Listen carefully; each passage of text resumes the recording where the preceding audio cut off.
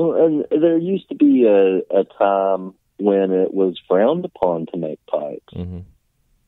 A lot of people don't remember, and it's not been that long ago. That was like 5 years ago. Like, right? Yeah, 5 years ago, there were guys that you didn't tell them you were a pipe maker. Yeah. It wasn't cool to be a pipe maker. Yeah.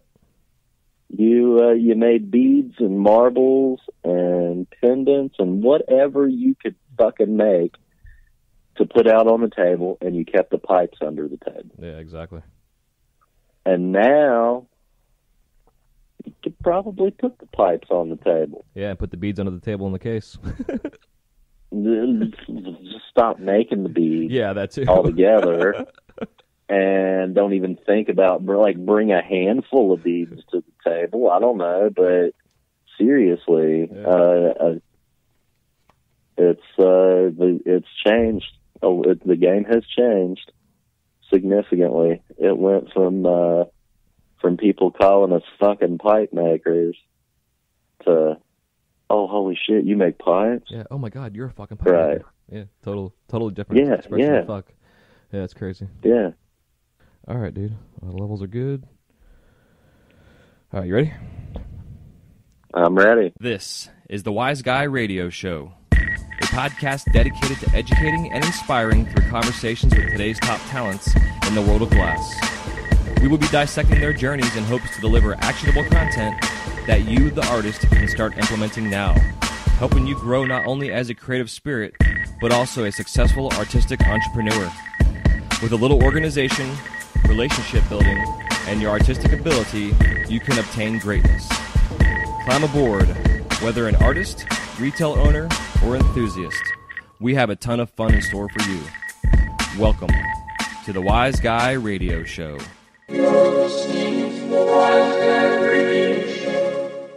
This episode of the Wise Guy Radio Show is brought to you by Green Flash Glass. The Green Flash Glass logo is a symbol of quality because they take pride in their craftsmanship and stand behind their products. Made in the USA, Green Flash Glass builds relationships based on trust, integrity, and respect. With over 15 years of experience and an amazing team of artists, Green Flash Glass backs up their work with 100% quality guarantee, friendly responsive customer service, and high-quality products at an affordable price. For more info, go to greenflashglass.com. That's greenflashglass.com.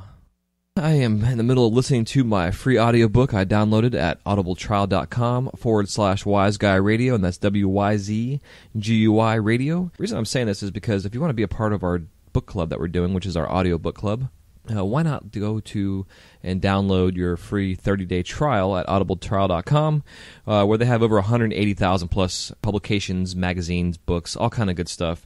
And figure since you guys are listening to this podcast, you obviously listen to downloadable audio on your phones or iPads or computers. Go to audibletrial.com, audibletrial.com/wiseguy-radio, audibletrial.com/wiseguy-radio. And that's audibletrial.com/WYZGUYradio.com.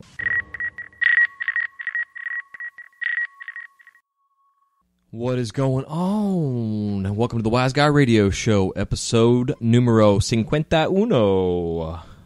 This is Jay Michael, your host. I am super pumped up to be with you guys today, and thank you so much for tuning in.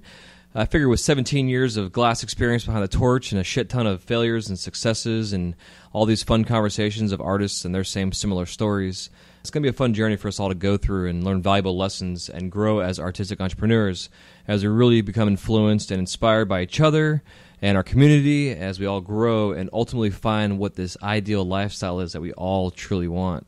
And as individual humans, we all have our own story and our own dreams, so my goal and my dream as I do this with you guys is not only to learn from the people that we talk to and listen to, but also learn from you guys, the audience. So thank you so much for tuning in and being here with me and all the feedback and stuff you guys have given me. It is an honor to be here doing this show. I also want to give you guys another little heads up. This week's newsletter I am putting out towards the end of the week. This show is coming out on, it's Monday night I'm recording this, so the show will be out Tuesday morning. So Thursday, Friday this week, which is basically the end of the month, the newsletter's coming out for the week, and I will have a little special thing on there giving you information, telling you how I am going to be giving you all a special thank you for doing something specifically for me in the show. And it's about a 5-minute process that will take you, and through this process, then you and I will come together, and I'll give you a big thank you. But you got to find out what that thank you is and how to go about it by signing up for our newsletter at wiseguyradio.com, and you'll get all that insight and information there as well. And to my Instagram, I am going to be doing a 10K giveaway as I near 10,000 followers, and so stay tuned for that as well. All you out there, anybody follow me on Instagram, if you're not yet, my Instagram is at jmichaelglass. That's JMICHAEL Glass. And I do a lot of fun stuff out there in Glass and whatever, so you get to see my little crazy life besides the podcast on there. But again, super pumped to be here. This interview with coming up is with Glass artist Josh Hamra. He is a really awesome dude, super big heart, really chill, had a fun, just kind of casual conversation about him and his life and living out in Arizona and being a glass artist, and actually a second-generation glass artist, so we get into some details, kind of some insight into his beginnings and where he's at now and why he does what he does, and he's also just, like I said, just super cool family guy. He's got a little baby on the way. He's already got one now. It was fun, and I'm very envious of his amazing beard that he is getting ready to trim for Halloween, which you guys will hear about that as well. Also, don't forget, this coming up next episode, I am going to be doing our first introduction part. Well, I guess we already did the introduction, so it's our first part in our new series, our audiobook series, where we are covering the 4-Hour Workweek by Tim Ferriss. And this particular episode, I am going to be going over what is step 1 in the book. It's basically, he has an anagram that they made, or he made, using the word deal. And there's 4 parts to this. And it's D is for definition, E is for elimination, A is for automation, and L is for liberation. So the D for definition part is what I'm going to be sharing with you guys, as there are several questions in this write-up, and also in the audiobook that he goes over, that you guys should also follow along. I'll give them to you real quick if you haven't listened to it yet, but I still recommend that you listen to it and not just listen to me talking about these questions. But basically, with the first exercise from this section is you spend 5 minutes and define your dream. If it wasn't for the things you had to do, what would you be doing with your life right now? Write that down after 5 minutes or so. And then spend another 5 minutes and define your nightmare in as much detail as possible. What is the absolute worst thing that could happen if you followed that dream? And then the third and final question is, if you take the dream and compare it to the nightmare, is that possible nightmare really bad enough to abandon your dream? So those are the 3 questions that I'm going to be answering, and I'm going to be sharing my answers with you guys and going into little details about it and where I'm at. Because, again, this is not only just for you guys. This is also for me. You know, I'm kind of growing along with you guys, even though I've been behind the torch for, like I said, close to 17 years now. And, life is awesome. In certain areas of my life, I'm still working on, and all my money and making that and balancing budgets and, running a studio or sharing a studio. There's all kind of trials and tribulations that I'm still going through as I grow through this new venture that I've kind of rebranded myself about 3 years ago when I started the whole Wise Guy concept and brand. So, I think it's kind of fun that we all kind of grow together, and come January of next year of 2016, I'm going to be starting the Wise Guy Radio mastermind groups. And basically the idea is there'll be myself in the middle and 3 or 4 other of you at a time in groups where through Skype or another different versions of doing video conferencing, we can sit around and talk about the struggles that we're going through in our glass or in the business or whatever, like any kind of topics that you think that you would want to cover, we'll definitely cover. And each session will be an hour long, once a week, so maybe every other week, depending on whose schedules or what. But the idea is to start the idea and the concept of really working with each other in a manner, especially when it's with people that you don't necessarily know right off the bat, but through these processes of these groups, you really get to know each other. And, it's kind of a fun thing. But we're going to kind of put it together, and I'm in the process right now of putting my own together here and go through this process. I'm in a couple already, but one that is actually strictly involved with glass, I'm not. And that's what I'm putting together right now. So as I help put this together, and we go through our process. I'll be writing notes and taking notes on how to make this as successful for you guys as possible, so we can all work together. So it's going to be pretty fun. So other than that, just make sure you guys go again to wiseguyradio.com, subscribe to the newsletter, and get our fun inside the secrets kind of stuff going behind the scenes, and pictures and news and notes and downloads and checklists and all kind of fun shit. The website's still in progress. All you Florida peeps, especially those in South Florida, I will be in Fort Lauderdale area. November 15th, I will be at the LSD Gallery. It's Sunday. They got a little wine and cheese going on. I'll be there doing a new glass drop, some new styles and models that I got coming out this year for the Christmas season, and also some new pendant styles I got coming out, and some merch as well for all you guys, and also a full demonstration there in their back of their store. So looking forward to that. It's my 4th year doing it with these guys, and it's always an honor to go down there and be part of the South Florida family. I got a giant following down there, and I love all you guys, and you guys have kind of been the one that got this Wise Guy thing started from the beginning with the support of it, and it's been pretty cool. So I really appreciate the Florida family, but I also appreciate y'all worldwide that are tuning in and listening to this, and that have also helped me along the ways over these 17 years. And also in the past 6 months as I've been doing this podcast. So as you guys can probably hear, my voice is getting a little tired. So I'm going to say goodbye, let you guys go, because I've been rambling on for almost 10 minutes here, and I'm sure you're tired of hearing me rambling. So love you guys. See you all on 52. Don't forget to download your free audiobook at audibletrial.com/wiseguyradio. Get your free 30-day trial and a audiobook on there, and might as well download the 4-Hour Workweek by Tim Ferriss and join the conversation.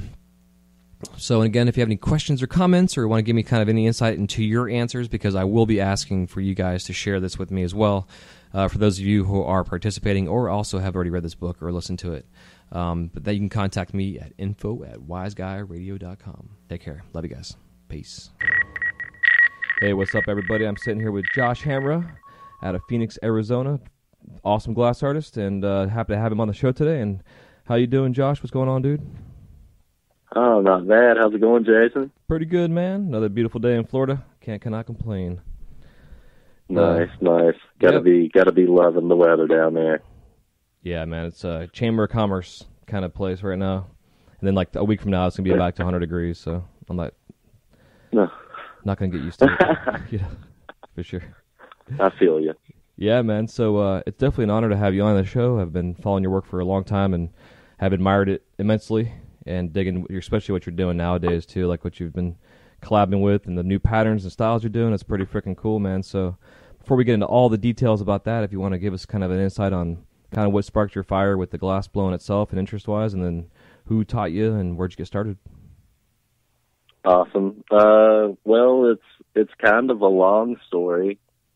Cool. My mother was a glass artist before me. She was a core student at Penland back in 96, 97 for metals, and she met some of the ladies in the hot shop and kind of hung out with some of those folks and got really interested in it. So she started working with glass. Back in like 97, she built her first bead making studio. Nice. So while she was at Penland, I was lucky enough to go up and visit, and they had just gotten their hot shop together there, and so they let me blow into a blow tube and make something that people might call a piece of glass. And that was 97, but that's kind of, that's a bullshit beginning, if you know what I mean. Yeah. My real beginnings would probably, I would say in 2003, I had a buddy who was a pipe maker, local pipe maker, needed a place to stay, and he crashed on our couch and kind of set up a makeshift studio in our kitchen, and started playing around back there, and I started watching him a little bit. He'd get me on there to play a little bit. I made my first pipe, just pure garbage. And I still have it. It's pretty funny. Right. The bowl hole was as big as the carb hole. It's bad, but it's still here. It's still in my possession. So that was kind of like where I really got interested. You know, Mom did beads and all that shit through the rest of my high school years, and I did Fish Tour and Loved the Dead and all that stuff. So I saw glass in the lot. Had my fair share of glass pieces throughout the 90s. And, but it was 2003 is really when I fell for the flame. Okay. And, it was all just kind of playing around and, you know, nothing serious, honestly. And then, a buddy of mine came back from Bonnaroo that year and had bought some Kevin O'Grady marbles. And when I saw those O'Grady marbles, I nearly shit myself. Yeah. And I looked at my buddy. I was like, "Dude, do you know how to do this?" And of course, he had no clue. And I was like, "This is what I want to do. This is it right here. I want to make marbles. I don't want to make pipes. I don't want to make big vases or blow big glass. I want to make marbles. I want to make shit like this." And so that's what I did. Nice. Like within, I'd say within a year of that moment, I had gotten my mom's old torch and ordered some glass from Well Apparatus, who was like the place to order glass from back then. Yeah. And and I taught myself how to do what I could back then. No real formal training or anything. No real formal training until around 2005. There was a marble maker, Harvey Carlton, guy living out here in Mesa, and I'd come out to visit my folks, and they knew I was trying to make marbles, so they set me up with a little one-on-one with Harvey. And so he showed me a few things, and we hit it off, and then I ended up moving out here a few months later, and took a class with him and spent a lot of personal time with him, and you know, he's pretty much my mentor. Showed me everything I could ever know about making marbles. Heck yeah. Was Harvey. Yeah, it's important having that knowledge base like that from someone that's already got the experience. It saves you so much time. Oh yeah, he took me to my first marble show. I think it was 2007, right before my daughter was born. And there's like Travis Weber's there, and Mike Gong, and Christina Cody, and Kevin Nail, I think, might have been at that one. Josh Sable was there, and Gates and Recca. So it's like a who's who of incredible marble makers. And now a lot of those guys are making functionals, you know. Yeah. It was just, it was crazy to see such intense work, and I was nothing at the time. I didn't know what the hell I was doing, trying to make spirals and stuff, yeah. You know. Mm-hmm. And then I saw all these crazy Vortex marbles, and it was intense, man. Like there were some seriously talented people making marbles back then, and I didn't even know it. Like, had no clue what I had gotten myself into. And so I owe Harvey a debt of gratitude for taking me to those first marble shows I went to. And yeah, it really gives you a sense. From that point on, it's been you know, I made a lot of non-functional work for the better part of half of my career, and then things kind of went to shit in all markets in 2008, 2009. And so I started making pipes, and had a love-hate relationship with it for quite some time, because I was raised with that mentality that making pipes was a lesser thing to do. Right. And it was at the time. I mean, even as not far back as 2009, it was a lesser thing to do. Like, nobody put $300 marbles on $20 pipes. Yeah, exactly. Yeah, now they do. Right. But you know what I'm saying. Oh yeah, So, yeah, absolutely. When I first started making pipes, I took a gig at a spot called It's All Goods in Phoenix, and they had the glass blower in the window kind of deal. Okay, yeah. And it's a smoke shop with a window that you could see the guys blowing glass, and that's where I learned how to push bowls. And that was a kid, Jamie Pratty, goes by LQL Glass, taught me how to push my first bowl. And I made a lot of really crappy spoon pipes back then, and I tried everything, not just. Even back then, I was doing the Hobnail style work that I do now. That was something that I started doing when I was making marbles in probably 2007. And then I carried that style over to the hand pipes that I started making at Goods. Insanely time consuming for a guy that's trying to make production. Yeah. And, so I tried everything I could to not make those. So I tried little reversal pipes and everything you could try. The fume tech that air trap fume tech that Sizewell does. I can't even tell you how many hand pipes I made like that. And I worked for those guys for a couple years and really got the fundamentals of basic pipe making down there. But again, when I was working there, we didn't tell my family that I was making pipes. My folks knew, obviously, but we didn't tell. It wasn't an open conversation. Yeah. No, I know all about that, brother. Yeah. And I still at the time did bead shows and stuff with my mom. So, we go to the bead shows and there's some, reputable, bigger name artists, guys that masters, the guys that we've looked up to for years that are at these shows, and you tell them that you're starting to make pipes and they just look at you and thumb their nose at you. Yeah. It's like nails on a chalkboard for them or something. Right. Yeah. Right. So it was just like, why you'd get that speech of why would you do that, or you just didn't tell them. Yeah, exactly. Yep. So, yeah, my answer was always it pays the bills.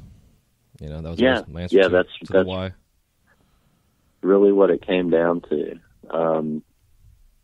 I stopped making marbles for a while and started making beads because the bead money was good money. There were old ladies buying lots of beads, and then when that kind of died off with the market, the only thing you could sell were pipes. Yeah. It was the only thing that sold consistently. Yeah, it's interesting. It's like sex and drugs are like the two things that will never have a bad economy. And when the economy is shitty, they buy even more. Yeah, it spikes. Yeah, it's crazy. Yeah, it's interesting. Now granted, I sold a lot of shitty pipes for very little money through those times too. The market has changed over the last few years. Right. The oil money now that's being invested in the business.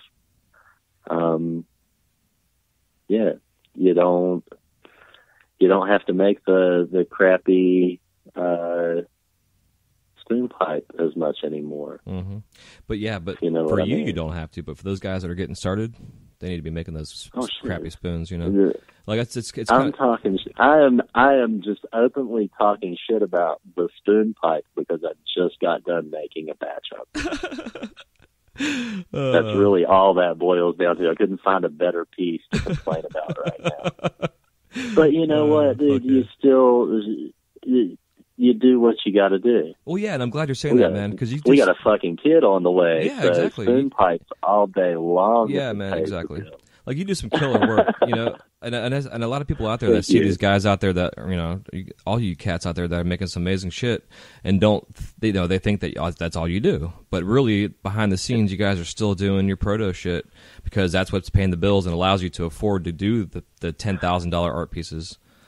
you know. And not everybody can afford to shell out, $1,000 for a piece. It's not that common. There are less people out there that can afford to spend that kind of money. Yeah, exactly. And so you need to have product lines that will suit all forms of buyers. Yeah, exactly. You've got to have something that's affordable for every man. Yep. Yeah, that's one of the things I always preach, man. Have like the $20 piece, the $50 piece, $100 piece, the $300 piece, and the $500 piece, and then every once in a while crank out a couple $1,000 pieces, just because you can, whether you sell them or not. Yeah, I was going to say those pieces could sit around for God knows how long. And I can sell, anybody can sell $100 pieces. Yeah, exactly.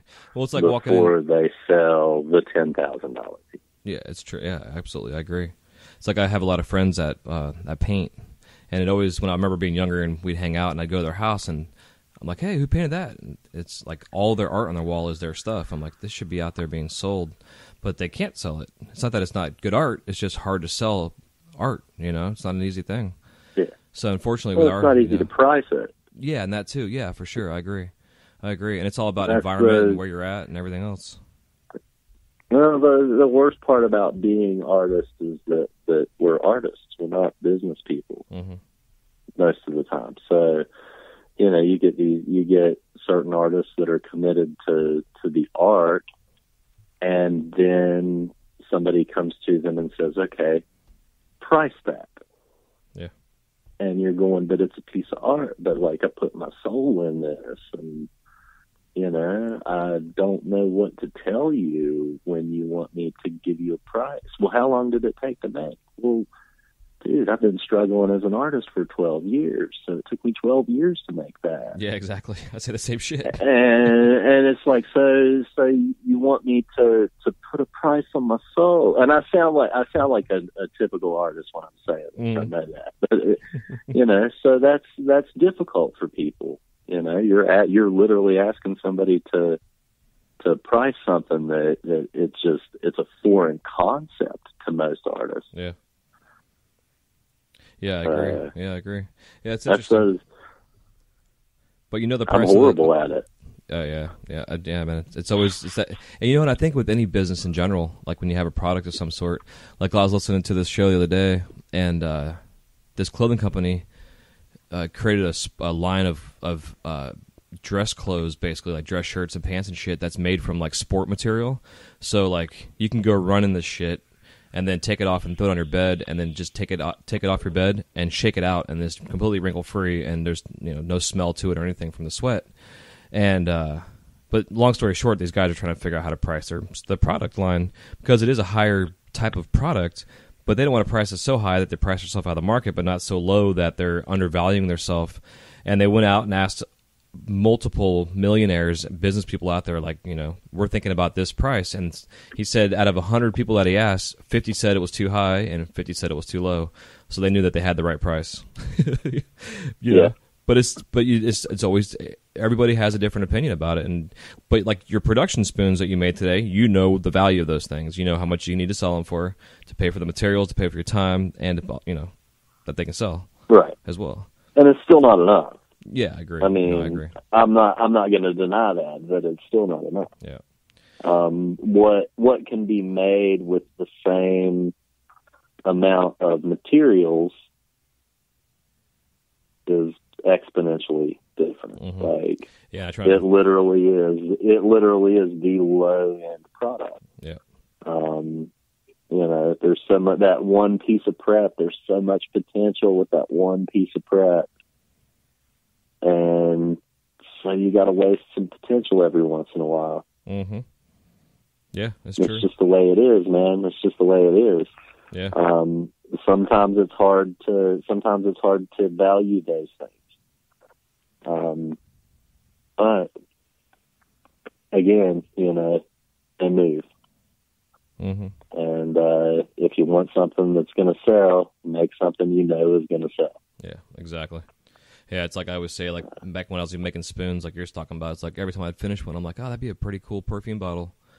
But then I would make like 50 of them, and it's like I could have 50 perfume bottles, but if they're all pipes, I know they're going to sell. It's always a difficult thing. But like you're saying too, it's like it's hard to not think about the other things you could be making with this material that you're using to make this lower end production stuff. It's a fucked up battle in a sense.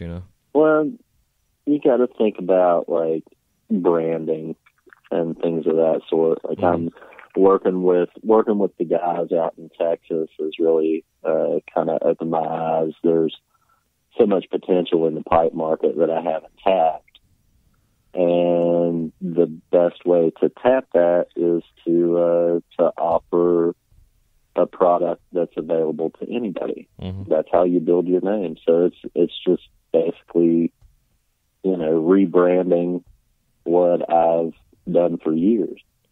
It's just there's a much larger market for it now. Yeah, absolutely. I agree. Yeah, absolutely.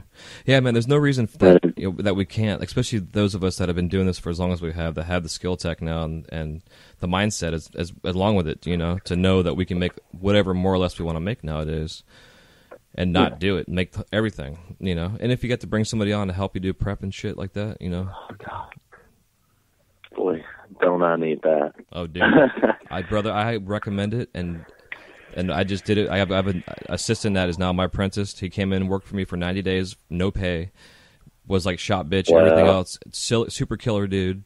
He drives an Uber on the weekends and during the week sometimes, pays bills basically right now. But now he's also saving for his equipment. And right. Yeah, dude, like we've already kind of been going through the process of learning just how to turn the torch on. Just some simple shit.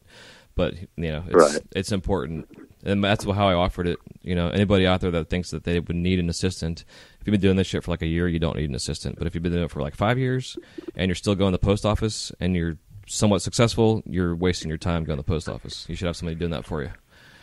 Yeah, that's how I look at it. And that's me. Yeah, dude. But offer someone to come in 90 days. Give them a 90-day trial. Like any job you have, no pay. Just come in here. You can watch me working if you want. If you can do my emails and my shit to the post office, pack my orders, because that basic foundational stuff, just that alone, it was going to teach somebody skills that down the road, if they become a glass artist, they can take those same skills for themselves. And they also learn how to pack your product for you, because I'm very particular with how my shit's packed. So just some thoughts. Nice. I recommend it, bro. Yeah, it's not a bad idea, especially with my time is becoming less and less free. Having kids, man, it's why that was my main thing. I was getting ready to go out of town with my daughter for the weekend, and I'm like, I'm still up at 11 o'clock at night working my ass off right now. This is stupid. I should be in bed getting ready to go have a fun weekend, So I put the letter out there, now hiring. So, yeah. And like I said, I set the parameters right away that it was not going to be a pay job. The pay was going to learn everything I fucking know. And you got a skill set, dude. It's so valuable. Yeah. You gotta find that right person. That's the hard part. That's another one of those things, is finding the right person. Yeah. And that's something I've struggled with over the years, is like, finding somebody that I truly trust enough with what I do. Yeah. Beyond like having somebody in the future that could prep work for me or things of that sort, or even eventually take over things like the lower end product. Yeah, like your spins you did today. It's the dealing with someone walking away with that. Yeah, no, I agree. I've had it many, many, many times, and that's why I didn't do it for so long. Yeah, I got tired of that shit. And someone getting like, oh, I can do this now, and then they think they're the best glass artist on earth after a week, and then they're like, you don't ever talk to you again, Yeah. Yeah, been there, done that. That, and I'm not working in my own studio right now either. Oh yeah, that's definitely makes it difficult. Yeah, it makes sense. So what studio are you in? I'm working out of a place in South Phoenix called Highly Possible. Okay. And they have a production crew that works out of there. They make hand pipes, and then they've got a couple lathe guys. And then they rent out some shop space to a few other local artists. And so I got my nice little cubicle and my headphones. Heck yeah. Nice. And then you also travel around. I don't. Oh, go on. Yeah. Oh yeah. Well, I don't force my hippie shit on the public. So I keep my headphones on, so nobody has to deal with that.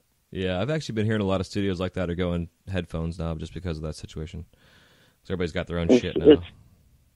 It's convenient, especially when, you know, your shopmates are listening to trap music. Yeah, and you want to listen to the NPR and get your news. Yeah, exactly. Yeah. Yeah, I know what you mean. That's too funny. You want to listen to Alan Watts or something, and you got some hip-hop in the background. Right. That's too funny.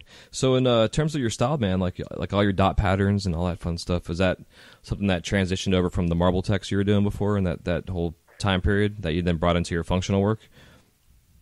So I seem to be seeing that a lot more now that you've been doing. Well, I was at one point in my early career, imitate until you can innovate. Mm-hmm. Yep. Right? So at the early part of my career, I did exactly what everybody else does, and that's make whatever the fuck they can figure out how to make. Mm-hmm. And you know, there was, you know, the flow was in early print, and there was the Glass Line magazine. So man, you pick up any kind of information you could find, and you copied it. And so that first marble show that I went to, all I had were copied marbles of stuff that I'd seen and tried to figure out. And, you know, that's stuff that we're just first doing. And when I saw everybody else's work and how just amazing some of these guys' stuff looked like, it just was their own styles, and it screamed their names individually, you know. Mm-hmm. And I knew that I needed to do that, and so I left that first marble show, and that's what I did. Is I tried to figure something out, and it was dot work, man. Yeah. It's a loose play on Hobnail, which is it's actually like a Depression era type of glass, but mine is more of a play on Sue Ellen Fowler. Okay. She does the most fantastic hobnailed work, and hers is just so pretty and pristine, and every dot is perfectly in place, and just fucking gorgeous work. That's called hobnailed? Hobnail. Yeah, one word, hobnail. Interesting. Yeah, I've never heard that before, that term. Oh yeah, it's like old. Yeah, I'm seeing it right now.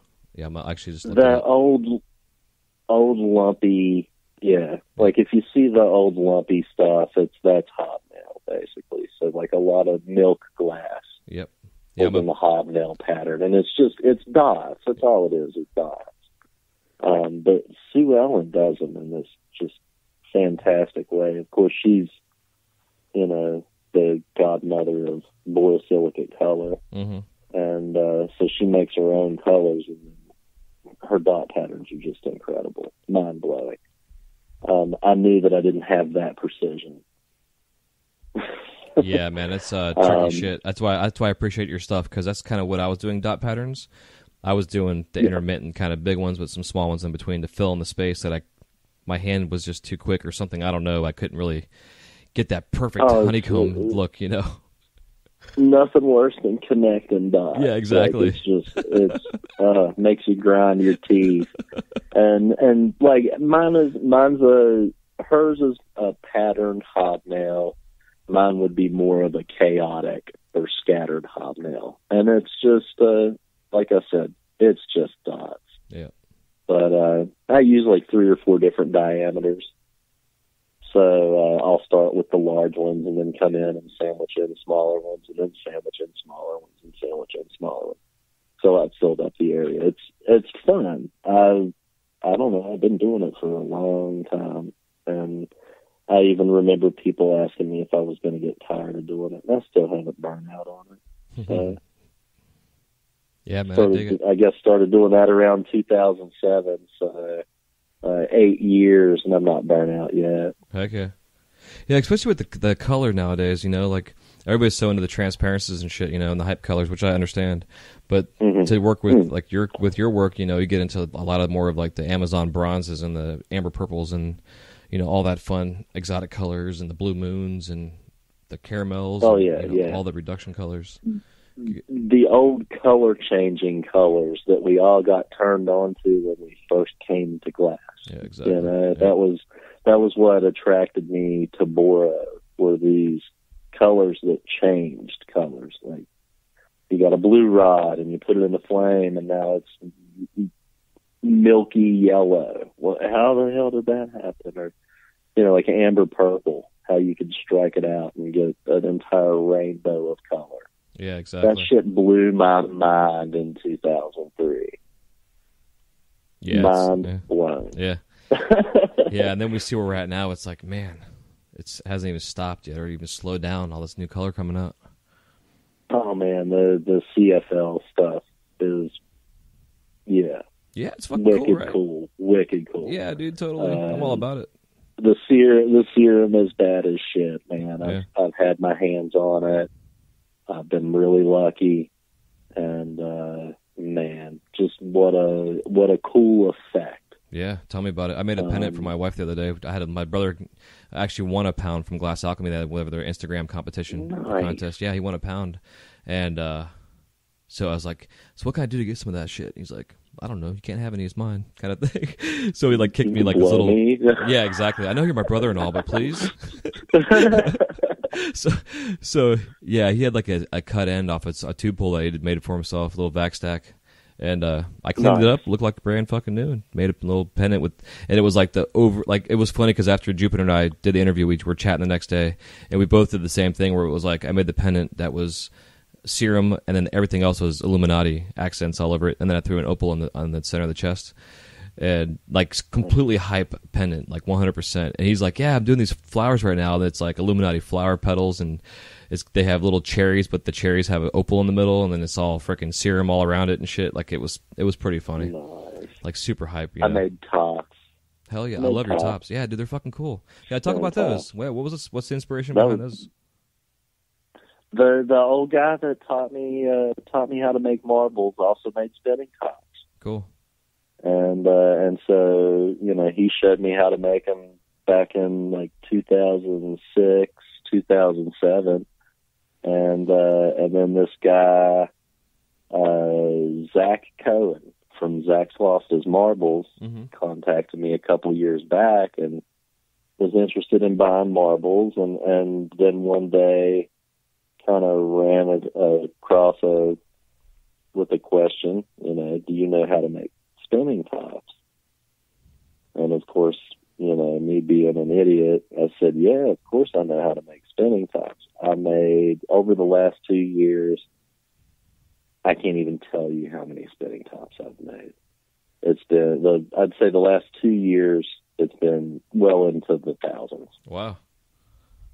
I've burnt my shoulder out doing them. I bet. So the downward pressure and the angle that you're doing the bottoms on them has just totally destroyed my shoulder. So I've cut back significantly. Like it went from making somewhere close to 100 a month to like maybe 10 or 12. Man, yeah, and everybody listen to that. That's so important. Like you're saying this, dude, because it's like that repetitive motion injury shit that we have to deal with. Like I was saying earlier, I think before I hit record about my hand. And just from an old injury of stabbing my hand, but this like at a point now where this long and 17 years almost doing this, it's really starting to affect my left hand grip and my twisting motion, or like that pressure you have to use your thumb when you're marvering something like you're talking about, your shoulder and your wrist and your thumb, all that shit. It's like you're putting a lot of stress and strain on your body, especially if you're doing like 1,000 a month, dude. That's crazy. Probably 100. I'd say probably 100 or more pieces. A month. 100 a month. Yeah, I was off a little bit. So yeah, you're looking at 1,000 plus a year. Yeah. Still. I can tell you that back in July, I was just about to leave for a trip out of town to work and was in a significant amount of pain with the shoulder to a point that I was worried about going on the trip to work and contemplating surgery this year. And, of course, again, being an artist with no insurance, you know, having shoulder surgery is quite an expensive little operation. Yeah, not to mention you're out of work for a while. Then to take the time off to boot. So I put it off, and thankfully I found an opportunity in late summer to like take it easy and rest a little bit, and that helped significantly. Plus, cutting back on the spinning tops. Yeah, I can move again. Yeah, good. I can lift my arm. Yeah, man, I know, like, myself personally, when I go out and, like, work out in the yard, if I pull a weed weird, it's like that same, like, starting a lawnmower kind of motion. My left shoulder kills me. I mean, it's like 2 days worth of, like, I can't, you know, put my elbow past, like, my left nipple kind of height-wise. Like, I can't even bring it parallel to my body. You know, it sucks.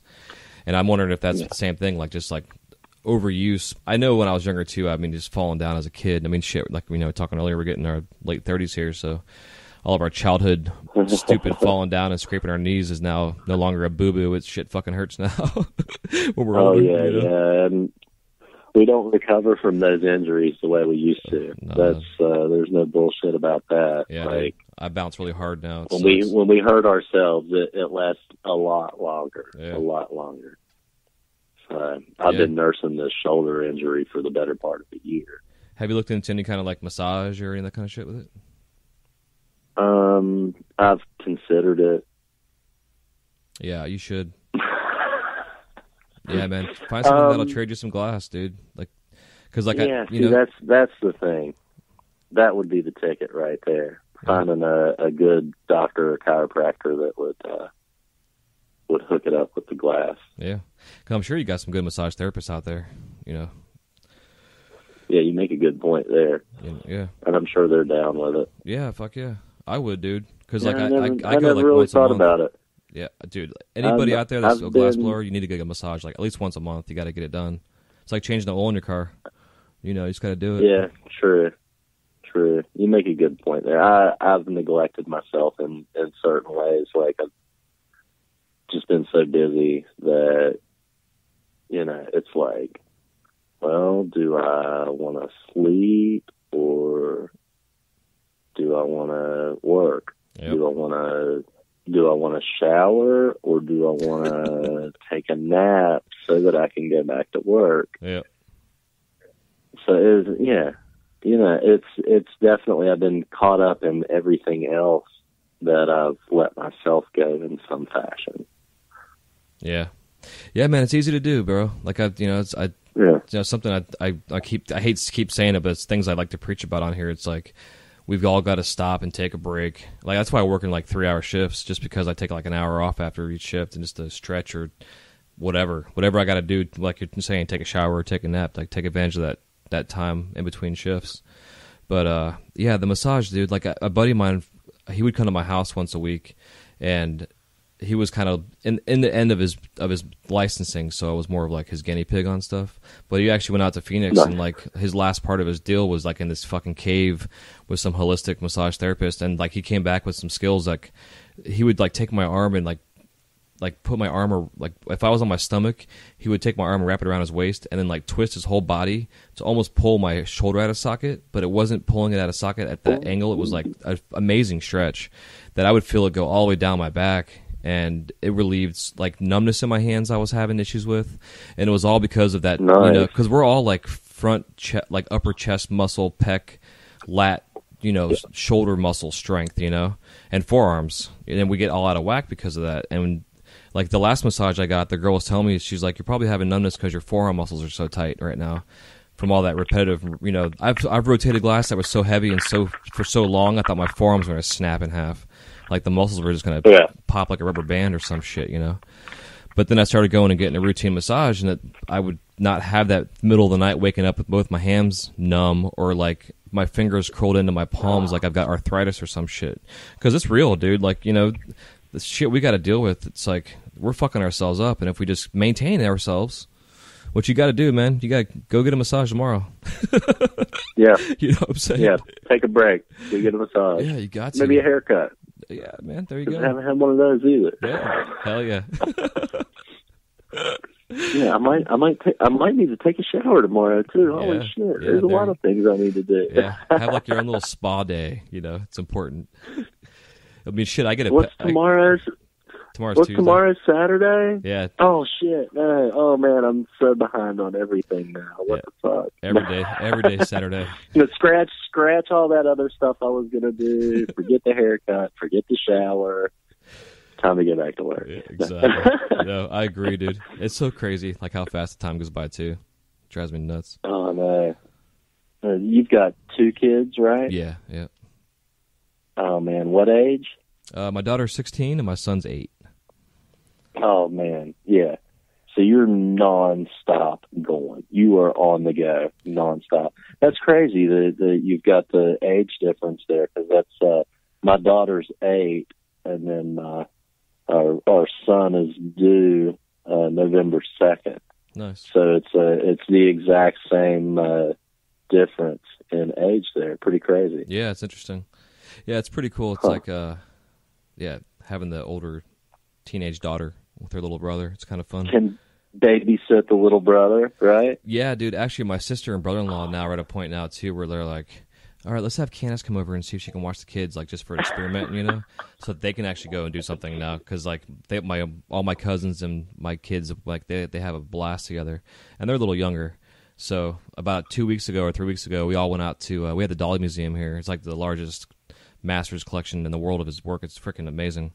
And they had MC Escher that was there as well, and I've never seen his work in person, bro. But oh man, like they had his engraving blocks, like everything. But the only way we can go, cool. Yeah, it was fucking cool. But my daughter was like, you know, experimenting for babysitting during the daytime, so we could all leave her with the kids, come back, see how things were, and it was perfect.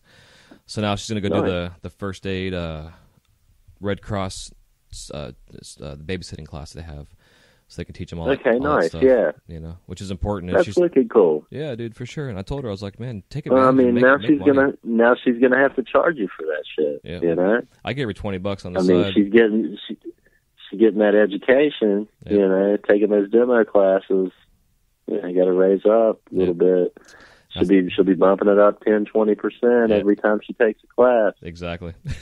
And I told her that because like there's a lot of those services nowadays that they like, you know, nanny.com or some shit. You know, these teenage girls that are making a killing at babysitting because they're part of this organization.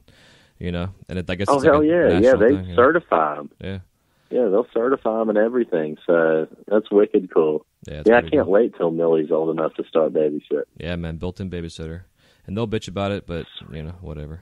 Let them bitch. You know, whatever. What do they have to do? Exactly. I mean, really. Yeah, text and... I'll just remind her of the first 2 years of her life when she couldn't do anything. Yep. Yeah, my 16-year-old still thinks that she's the 3-year-old princess that wants me to wipe her ass and carry her to bed when she falls asleep on the couch. My little 8-year-old girl thinks she's your 16-year-old girl. Mine was the same way. Mine thinks she's 25 now.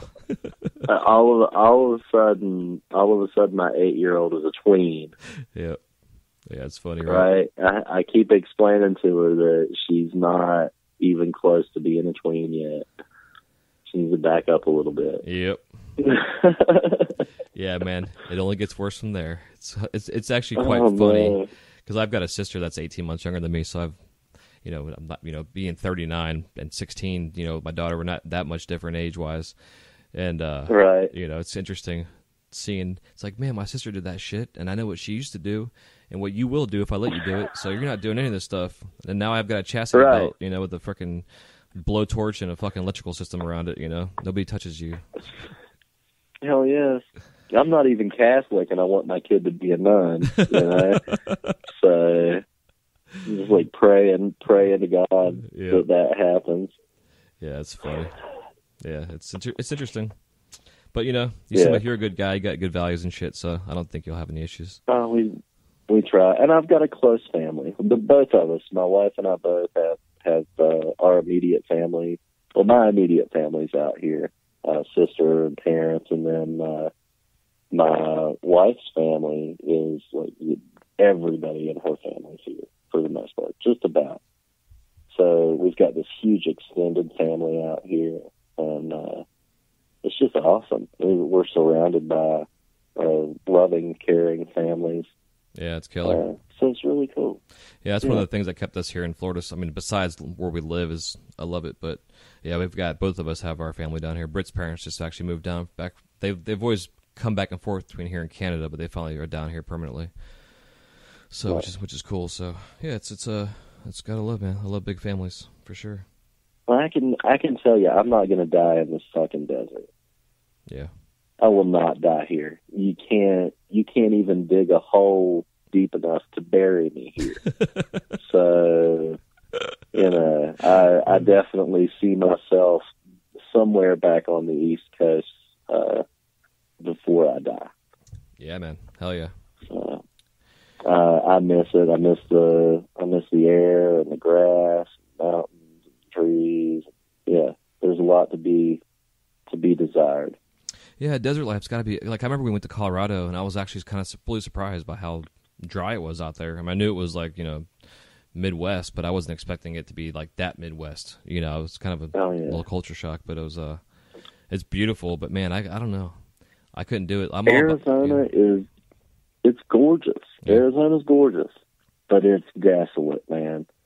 And you're going to drive through 3 hours of fucking nothing to get to something beautiful. Yeah. And when I say nothing, I mean nothing. They don't call it the desert. There's a reason why they call it the desert. Yep. Yeah. It's because it's deserted. Exactly, by everything except for the occasional, whatever, scorpion and lizard. Saguaro cactus, yeah. Right. Yeah, exactly. It's brutal sometimes. But, we're also the Grand Canyon state. Yeah, exactly. Yeah. So you start going up into the mountains and like Sedona and Jerome and Flagstaff. There's beautiful. There's Ansel Adams pictures all around you, essentially. I don't know if you're familiar with Ansel Adams. Oh, yeah. He's the dude that took like every landscape photo that could ever be taken. That dude took it. And so there's no point in ever taking landscape photos. Right, exactly. Except we're all photographers now with our iPhones. I was a photographer before I was a glass blower. So, never wanted to do portrait photography. And Ansel Adams did landscape photography. So what the fuck was I going to do? Yeah. And his was like portrait landscape. Like he had the trees and the mountains posing for him and the clouds and the mist and everything. It was like choreographed. In the most perfect locale. Yeah. Did amazing work. And black and white. Yeah, exactly. Yeah, totally. And it's kind of interesting talking about that because I remember being a kid and just I've always been into art and been an artist ever since I was like, as I remember, in a diaper. And I remember seeing his work and thinking about like always wanting to be a professional artist, but seeing that type of medium of photography, it was always very intriguing to me. Like I was like, oh my God, this is fucking amazing. But the fact I always thought about too, the fact that this is an artist who is making a living with his pictures that he's sending, but he's also marketing it properly. It's all being marketed, whether it's a poster or an original or a museum or a gallery or a hotel. It's interesting seeing that type of artist back then, how things were marketed. And then you come to now and everybody's a photographer. He made photography art. Mm-hmm. That was what Ansel Adams did for photography. Before that, photography was just pictures, and anybody could take them with their Polaroid or their 35 millimeter point and shoot or whatever. But Ansel Adams took the camera and the film and made art with it. Yeah, exactly. So that's what he did. Yeah. And yeah, pretty cool. Yeah, pretty it sure cool is. stuff. Yeah, it's all about composition, And that's speaking of transition wise, that's why I like your work. I like the composition you have, because even though your dot patterns are like not a pattern necessarily, but they are. You know, I like it. Right. It's got a fun composition to it, especially the colors that you use. Well, thank you. Yeah, I've been stuck on the same palette for quite some time. I'm really happy with the colors. They're time tested, and I've been able to find the right way to work with them to suit my needs. And yeah, I mean, I don't know what I would do without the amber purple family of colors. Mm-hmm. You know, Yeah. The mix of gold fume with those colors is phenomenal, and I get some of the coolest looking stuff out of that. What kind of gold are you using? Are you using a 22 or a 24 karat? 24. Yeah. 24. I buy bullion from a little local jewelry supply. Nice. I've always wanted to kind of mess around with some other stuff like placer gold and river gold and all that stuff, but I've never really strayed from it. Yeah, hell Pretty yeah. happy with what I get. Did you hear that the show with Tim Pendexter, the kid out of Alaska? He's got friends up there that pan for gold, and he actually gets the gold from them, and he gets like exact locale and everything. How cool! Yeah. So I was like, dude, you gotta take this gold and like make a series that's based on the locale that it came from. You know, it'd be freaking rad, and just like name it that based on where the gold came from. But the fact that you can go out, and mine your own gold is badass, dude. Yeah, that's wicked cool. Yeah, that's pretty stoked. So on your process with your sandblasting, what kind of medium are you using? Are you using aluminum oxide? Yeah. We've just always used aluminum oxide. Mom used it for years. So that was everything I know about a sandblaster I learned from my mother. Cool. She used to do a lot of cold working and sand carving and stuff like that. She did a lot of fusing and slump work, the large platters and stuff, and then she would go back and use a resist that she called buttercut. So it was a real thick resist. Okay. And she'd paste it over the piece, and then she did freehand masking. Mom's uber talented. She was a graphic artist in the 90s. I mean, she's been an artist all her life. I don't know. She can draw anything but a steady paycheck, is what she used to say. That's a really nice quote. I like that. It sucks, but it's that life of the artist. Yeah, and you know, thankfully she married a banker, so she was able to pursue her career in art for the most part. She did stop doing glass for a while. She cut a tendon near her thumb, and I wouldn't say it scared her off of it, but she definitely had some range of motion issues that she had to overcome. And she's just getting comfortable set back up in a new studio. So hopefully we'll see her progress in glass again over the next year or so. Yeah, absolutely. That'd be cool. But she taught me all the stuff, the ins and outs of working with the sandblaster, maintaining it, and I got lucky. Really, I didn't know what these colors were going to do when I started sandblasting them. I had no clue. I just started sandblasting shit. Yeah, it's interesting. I didn't know that blue caramel was going to strip down to a dark blue and leave like high yellows and oranges where I trapped dot. Yeah. It just happened. And so I started experimenting with all the colors that I played with. Yeah, I totally, man. I think what's fun with that too is it's like you can really strip away the reduction and see the true color outside the reduction when you do that, you know, and it's like you really get an appreciation for what the real color was. And it's even different than what the rod is when you get it, you know. It's pretty fascinating. Yeah, it's wicked cool. Like there are some colors that when I do my dot work, it's all clear dot. Okay. So I very seldom I've done like some Illuminati Hobnail stuff, or here and there, but very, very seldom. Pretty much everything is done with clear. So I'm using the actual metals in the glass to create the colors most of the time. Nice. So, like the sandblasted ones, like the blue caramel, I'm using clear glass, and I'm just going back and forth, reducing it deeper and deeper to pull up more of the silver to trap. And that's what changes the colors in the dots. Yeah, exactly. So not all it's wicked cool, man. It's a lot of fun to play around with stuff like that. Hell yeah. I don't experiment with colors as much as I used to. I used to try anything and everything I could get my hands on, but I've kind of settled into roughly about 10 colors, and very seldom stray from them now. Yeah, I'm in the same boat.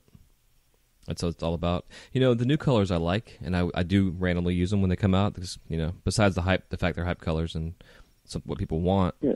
But, I'm the same way, dude. I have probably 5 colors that I've always gone to for almost 17 years now. And it's like the 5 original colors. It's like, fuck everything else. I'm just going to use the shit from 20 years ago. Yeah, that's me. I'm still doing the same thing. And I know that eventually I'll get tired of it, or that'll die out, and I'll need to figure something else out. And I know what I'll do when I do it. Yeah, exactly. I've already been doing this long enough to know what the next step in the process is. So let me ride out this part of it for a while. Yeah. Until I'm tired of it. And then I'll do what I know I'm going to do next. Heck yeah. I agree. Yeah, but sometimes you almost got to kick yourself in the ass to then get to that next step, because next thing you know, it's 10 years have gone by and you've been saying the same shit, because I know I did that for a while. I was like, I'm just going to keep writing out this distributor I had. I mean, this guy was paying me good. It was steady work, but then I sat down and did the numbers and shit 5 years later, and I was like, whoa, I'm cranking out a lot of shit and my profit isn't good. I'm stuck in the same rut of the same production, I needed to go get a job and take a break for a little bit and then come back to it, type of deal. Yeah. But I've definitely taken my break from glass. I took about a year off, not too awful long ago, actually. So the break is still fresh with me. Nice. What'd you do? So I'm just took some time off. Yeah. And kind of figured out who I was and what the hell I was doing after a decade of blowing glass and not going anywhere. And, did some soul searching and figured out that I'm good at making glass. And so I decided after a little break to continue to pursue what I was already doing. Yeah. So, yeah, it's but cool. I minimized who was around me, and I minimized the work that I'm doing. And, I carried around crates and crates of old glass that had collected dust for years, that was, raw materials that I was never going to use. I ended up giving that stuff away. And old equipment that I was never going to use, giving it away or selling it. So I minimized. Yeah. And then again, I kind of came back to the Hobnail style work and just have been pursuing that and pushing that. I know how to do so much other stuff, but this is what I need to do now. Mm-hmm. Yeah, it's fun, man. This is what I like it. I like that. Yeah. Yeah, it's once you go through and you run the gamut of all the shit that's out there, and then it's you get to backtrack, and it's okay, let me repeat it backwards and see which one really spoke to me. And it seems like that Hobnail style is what was speaking to you.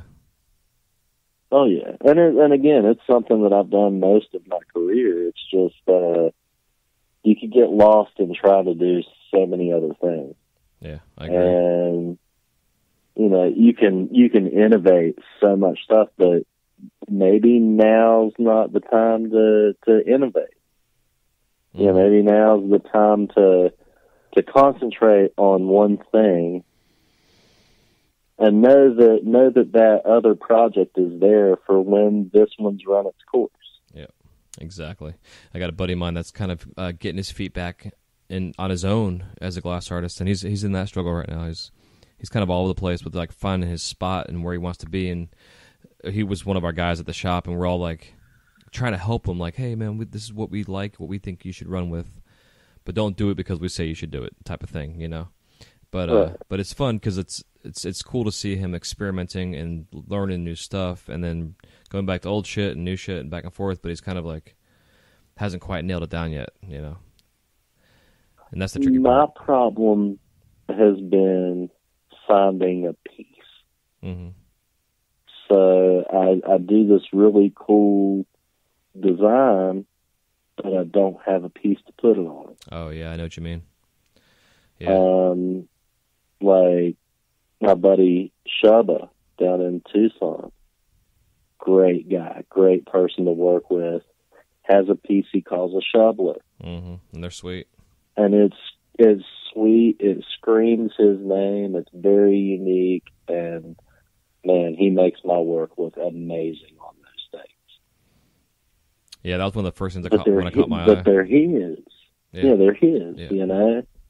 So it's I still 12 years of blowing glass. I still don't have a piece. So that's what I've been trying to work on for like the last 2 years and still haven't found it. I've been letting other people use the work to make their pieces because they make it look good. Yeah, you know, it's interesting talking with Jupiter last week, and his little parting piece of advice was to find out what you're a nerd about or a geek about and make your glass in that representation, you know, or whatever that thing you're super excited about, and run with that as a line. Man, you know? I don't do comic book related artwork. Yeah, this is true. You're a comic book nerd. Yeah, that wouldn't work. Cold Drink is a badass motherfucker when it comes to stuff like that. Punty, those guys have it, man. Tess used to do some comic book looking shit too. But like, yeah, I give mad props to those guys that can do disc flips, because if I really took my nerd life and put it into glass, that's what I'd be doing. Yeah. Well, too bad you couldn't take your sandblasting skills that you got and do like some, you know, comic book, you know, some stencil. Yeah, like trust me, I considered that. I definitely considered that, but you know, then you're running into the Slinger D-Rag, right? Yeah. That's Long Island glass. Yep. Right, and that's where I immediately go with stuff like that, or Gabe Halliday. Right. God, their stuff is fucking amazing. Yeah, I could never compare. That's something you should never do, anyways, is compare. You know. Yeah, I agree. Man, that's a killer. That's one that'll hold you back for years if you compare. So yeah, that's a tough one to overcome. Yeah, it's so true. So true. Yeah, I think you'll find it though, man. You know, you'll get it. You know, I'm pretty happy with what I'm making right now. I mean, not the spoon pipes, but whatever. No, I found this little, it's like a Sherlock style pipe called an acorn pipe. I was kind of just wanting to experiment with some more traditional style pieces, and I still like to push bowls. I've been wanting to get back into old push bubblers and stuff just because it'd be fun to redo them. Like, you had a dry hammer I saw on your page that I really liked a lot, the shape-wise that you're doing. Yeah. And that Sherlock, too. That might have been an acorn style one. I'm not sure. It's kind of like a half Sherlock, half almost corn cob looking piece. But I really dig it. It's a slight bend in the neck and a nice chunky bowl, kind of like an old, you know, tobacco pipe. Yeah, exactly.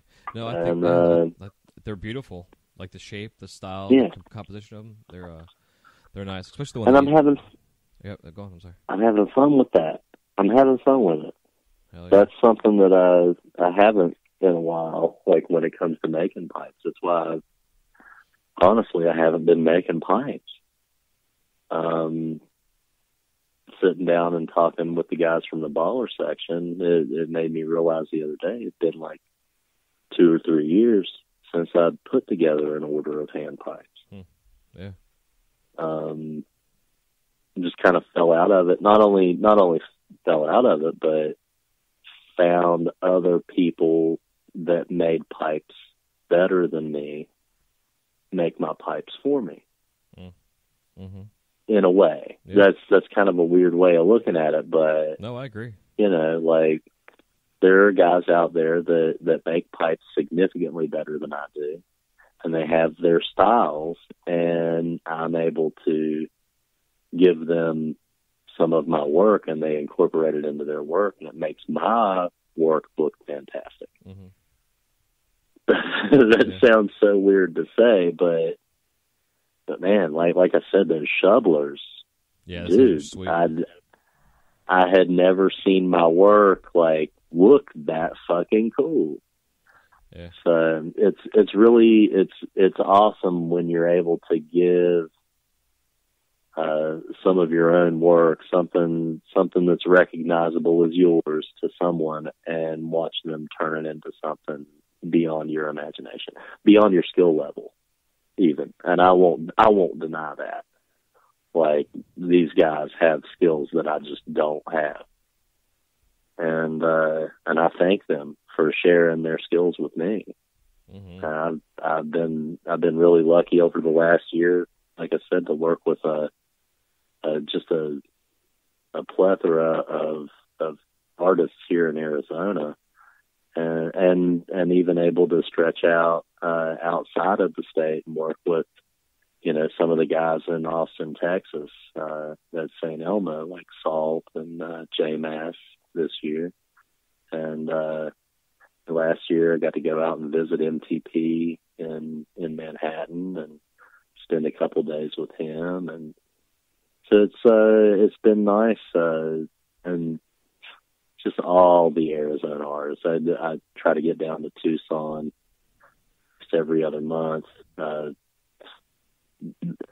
talent in Tucson is incredible, and it has been for years. Yeah, it's interesting. Used to go down. Yeah, go on. I'm sorry.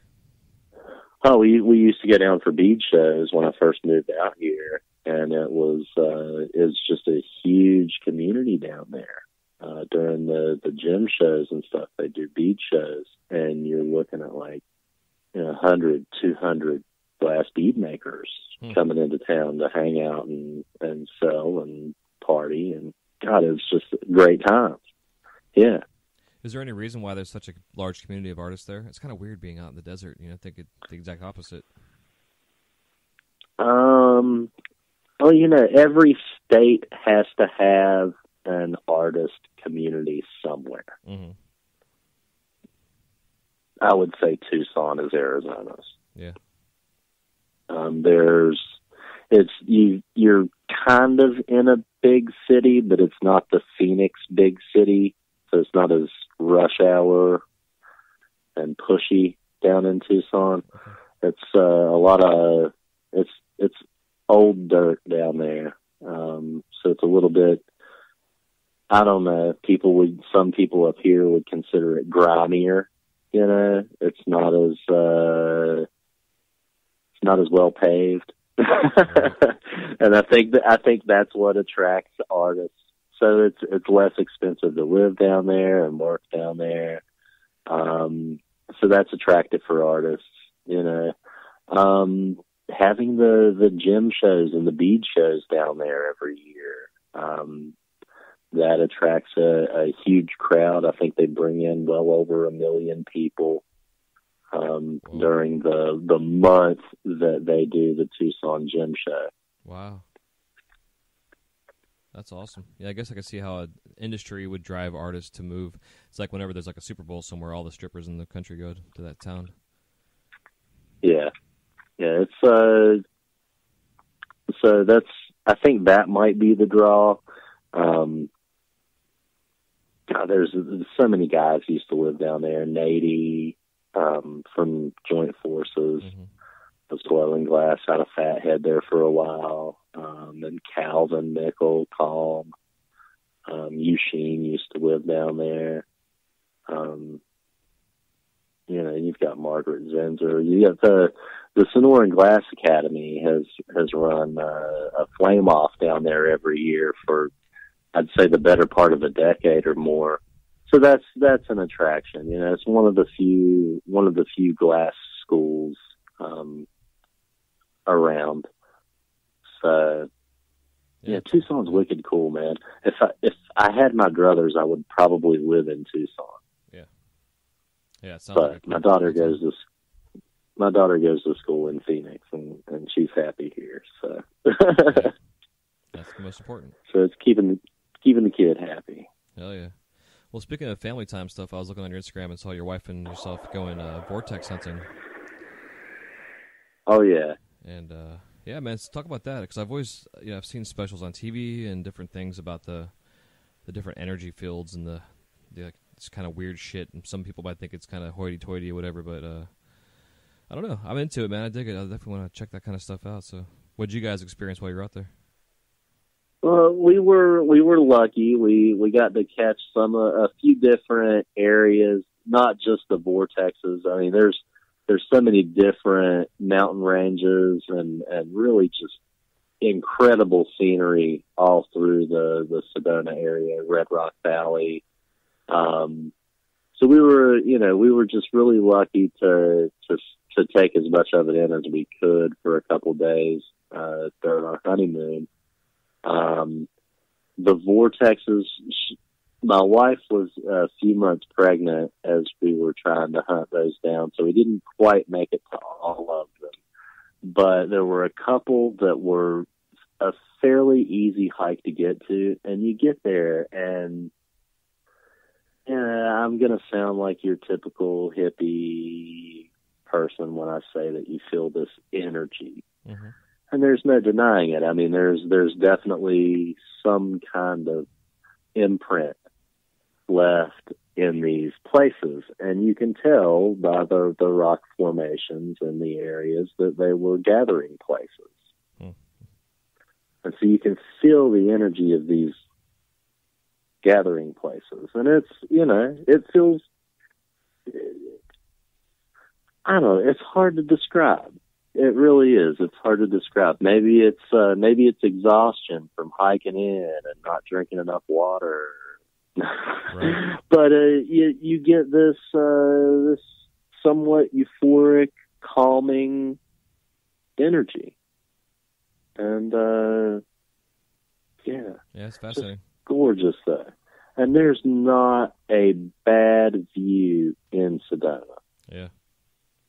Well, period. It's go on. It's unbelievable the rock formations, and they got a church up in the side of a mountain. It's incredible for miles. Yeah, the sunsets have to be pretty amazing out there too. I can imagine. Just everything out there. Sunrises, sunsets, the moon setting, all that shit's got to be fantastic. Absolutely. And God, there's no light pollution there either. That's the thing with Sedona, is they've managed to keep the light pollution at a minimum. So it's stars. You feel like you could touch the stars from there. Yeah, that's an incredible experience, huh? I know I've been places like that. Like we went down to Honduras years and years ago, and it was like that. It was like, wow. It was just so fucking bright. It was like daylight out. The moon's out, all the stars are out. It was amazing. Yeah, it's incredible, and 360-degree panoramic views.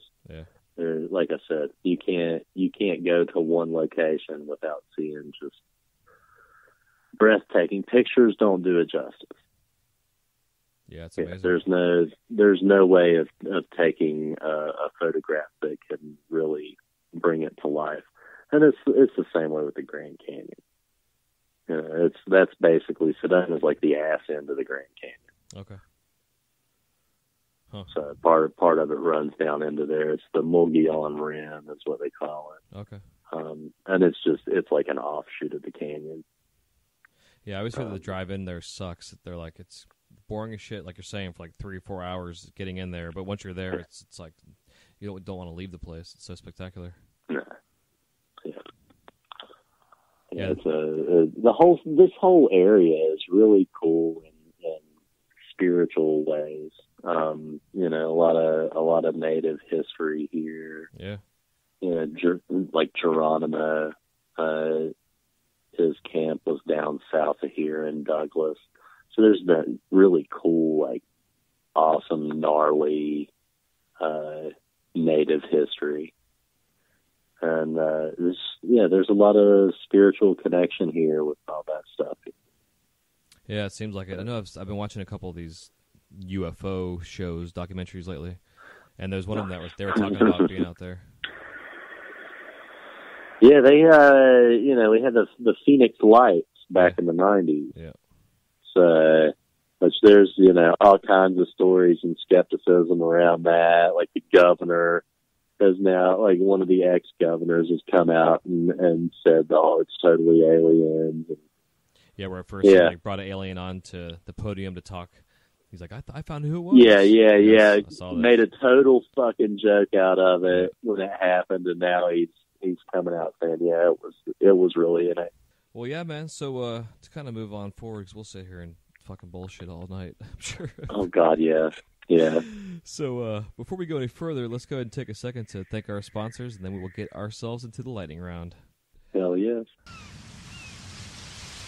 It is said that at the very moment the sun sets below the horizon, a flash of green light appears called the green flash. This unique occurrence happens daily, but only seen by a few. Green Flash Glass chose this name to symbolically represent the unique beauty, simplicity, and good feeling experienced when using their product. Unique to the experience at sunset. Uniquely relaxing.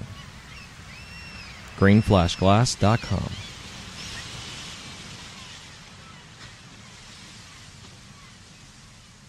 That was a quick break. So, I'm sure you've heard the lightning round, how it runs, and it's a lot of fun, and basically it's half a dozen or so questions, and they're about 30 to 60 second answers on them. Feel free to expound upon them if you'd like. And the very first question I have for you is if you could work with any living glass artist, who is it and why? So I had a lot of time to think about this, and because I've listened to the show a few times, and it's like a super, super hard decision because there's so many like incredible artists out there. Not just like Boro artists, but like there's so many incredible soft glass artists and like masters like Lino, and I mean I could probably write a list of 100 artists that I would love to work with. Hell yeah. But I would have to pick somebody from your great state of Florida. And that's Robert Mickelson. Nice. Mainly because I had an opportunity some years back to watch him do a goblet demo here in Mesa, Arizona. And he showed us how to do the foot, which I was having a hell of a time trying to figure out making a foot. And so I got to see him piece together this goblet, and at the end, a buddy of mine introduced me to Robert and told him I was having trouble with getting a good foot. And so he knocked the foot off the punny and gave it to me and said, here, now you got a good foot to stand on. Awesome. And that stuck. Now, granted, I still make a shitty goblet for it, but yeah, Robert Mickelson would probably that's the name that stuck out to me. Cool. With that question, and that's why, because I'd really like to be able to show him that I've got a decent foot to stand on, not just the one he gave me. Yeah, exactly. Yeah, that's a great story, dude. That's awesome. So, what are your top 5 favorite colors in glass? All right, top 5 favorite colors, which I told you I've got all of about 10 of them that I use. So I'm going to go random here. Mystery Adventuring, Blue Caramel, Amazon Night,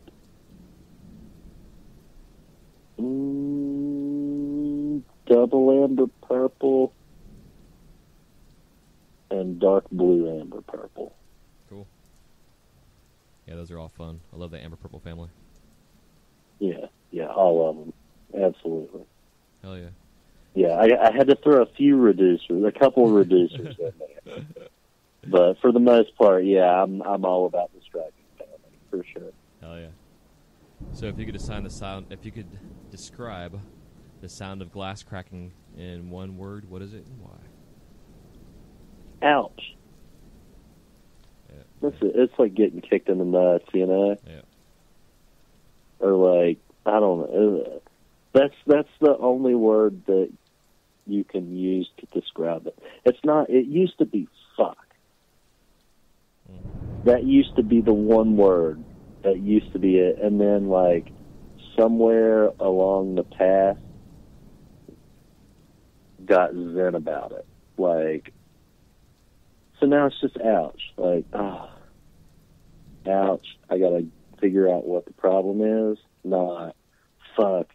My life's over. I hate this. I can't do this anymore. Right. So it took a long time to find that zen, that perfect place where your only response is ouch instead of fuck. Hell yeah. The maturation of a glass artist. That's right. So the shop, well, you said it kind of earlier about being in the studio now, so I take it you just are doing the radio deal? No TV? Or no TV in there?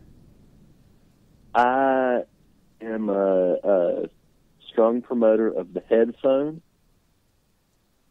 I truly believe that nobody should be forced to listen to what I want to listen to. And I can't force my shit on other people. And I'm sure that they wouldn't mind, but I just don't feel like hearing it. Like, there's always going to be at least that one person that doesn't want to hear your shit. Yeah. So I'm a full-on promoter of the headphones, and I listen to a lot of talk radio in the morning, get the news, and some podcasts, kind of get my day started, and then music. And it's a variety of music, and I'll go through phases where I'll want to hear like one band, and that's all I'll listen to that entire day is that one fucking band. Hell yeah. So nobody deserves to have that put on. You know? Yeah, I'm sure they appreciate it. I go on a fucking Ween kick, and then everybody in the studio hates it. You know? Yep. Right. Yeah, I had a good buddy of mine that we used to all work together, and we'd have Ween days. He was like a huge Ween fan. Yeah. He still is. And I love him, but I know some people are like, what the fuck is this? Oh, yeah. Yeah, you get about 10 or 15 minutes into that poop shit destroyer, and most people are ready to just cut it off. Yeah. And I listen to some avant-garde jazz and stuff. So, or God forbid a Fish jam comes on that's more than 25 minutes long. Yeah, exactly. It's borderline embarrassing in public. You know, like I kind of want to run over and like, I'm sorry guys, you guys don't really need to hear this because then you're gonna judge me. You know, sounds like a nitrous trip on the radio, and everybody's Jesus Christ, Josh, and you listen to this in your headphones. I don't want to hear that, so I keep it to myself. That's awesome. Fuck yeah, man. Well, for the final question of the lightning round, if you were stuck on an island, and this island could be any island you want, resort, deserted, whatever, and all you had available for yourself was a studio that had oxygen, propane, a torch, and a kiln, what 5 items would you bring? I mean, I'm going to be really vague when I say glass. but that's going to be the first thing I'm going to need is glass. Now, I don't know if that means color or clear. If all I can have is clear glass, then I'm going to need gold and silver. Okay. So something to fume with, something to fume. So I'm gonna take glass and fuming materials. That's two. I'm gonna need some glasses because you can't light a torch if you can't see it. So glasses. I need a big fucking marble mold with a bunch of different sized holes in it for my marbles, big enough for me to flip over and use as a graphite pad. So it's like a 2-in-1 right there. That was smart. Weighs like 10 pounds. That was smart. And okay, so there's this tool called, it used to be called Andy's Handy tweezers. Okay. And it's like a pair of tweezers that have tungsten pokes on it. Okay, so you tweeze it together. Okay, so you tweeze it together to make like bells and stuff. Mm-hmm. But then the other side has like a nice little sharp rake, and the other side was kind of dull on the other end, and you could use it to do like air trap inclusions and shit. That's the other tool. That's 5, right? Yep, that's it. I think so. I think that was my 5. That's like, honestly, that's one of those tools that, yeah, you gotta have. Yeah, man, I did it. Of course, some tweezers. Oh, fucked up. Yeah, there's a lot of shit you can bring, but those tungsten ones are the shit. I took a class with Joe Peters and Peter Muller, and they both had a pair. And I was like, where the hell? Oh man, those things are amazing. Yeah. And the versatility of that, like, I love the bailing mechanism on that thing. Obviously, it's the easiest and cleanest way to make a bail on glass, hands down. Mm-hmm. But the tungsten poke, and to be able to rake with that thing and do inclusions like air trap inclusions and stuff. Oh man, I love that tool. Yeah, they're nice because awesome, you get replacements for those tips too, which is pretty sweet. Yeah, absolutely. So, yeah, man. Dude. Awesome. Well, before we let you go here, if you can give the audience any parting piece of advice, and then also tell us how we can find you out there in cyberspace. All right. Well, you can find me on Instagram at Hamstafam. That's HAMSTAFAM. And my work is available through the Baller Section Glass Agency. They're at ballersection.com. That's really about it. Like, I'm lame when it comes to social media. I've separated myself from a lot of that stuff. Mm-hmm. One outlet is enough for me, and I have a hard time keeping up with that. So, there's that. You could always email me. That is hamfamglass@hotmail.com. And then as for like parting words or words of wisdom, I could spew a lot of those things. I would say for like the up-and-coming artists or the guys that are just wanting to get into the industry, just keep working at it, man. Like, don't stop. Make lots and lots and lots and lots of stuff. Pipes, specifically. I mean, to be totally honest, yeah, you can hone your skills making hundreds of different items, but make pipes, because pipes are going to sell. And even if you make ugly, shitty, little one-hitter pipes, you know what? Somebody's going to buy that because people want pipes. Mm-hmm. And the more pipes you make, the better you're going to get at making pipes. The better you're going to get at making everything else, too. Because eventually you're going to be making things to put on your pipes. And that's going to hone your skills in other areas. So before you know it, you're able to make badass marbles, and you're able to make these wicked fucking cool horns, and then you're putting those horns on those badass marbles, and you're making pendants out of them. And so you make pipes and then make other stuff. But always, always, always continue to work. Don't take time off. Things move way too fast in this industry for you to stop doing what you're doing and do something else. Hell yeah, dude. Well said, brother. I think that might wrap it up. That and respect your elders. Know where you came from. That's a huge thing. Yeah. Amen. Read some books. Read books, kids. Read books. There are so many great publications out there that can teach you more about this industry, more about the history of glass itself. Learn about where you're from. Know your roots. Yeah.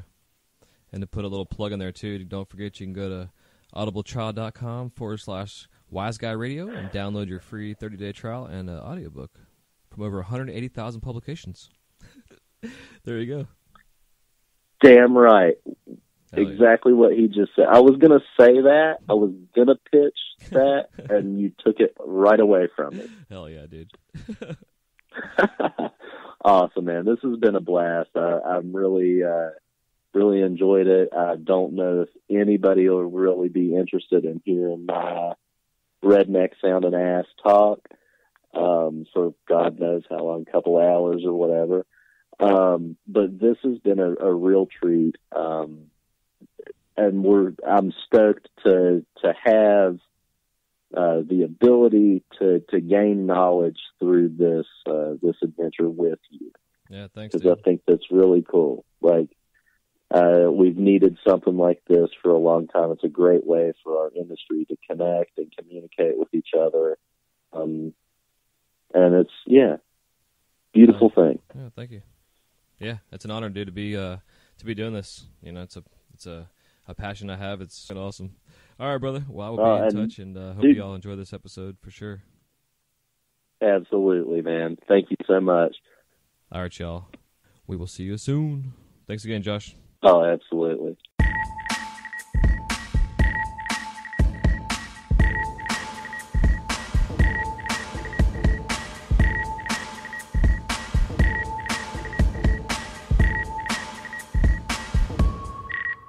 Thank you guys so much for listening to this episode of the Wise Guy Radio Show. If you have any questions, comments, or remarks, please leave them in the show notes page area where it says comments. We'll see you soon. Have a wise night.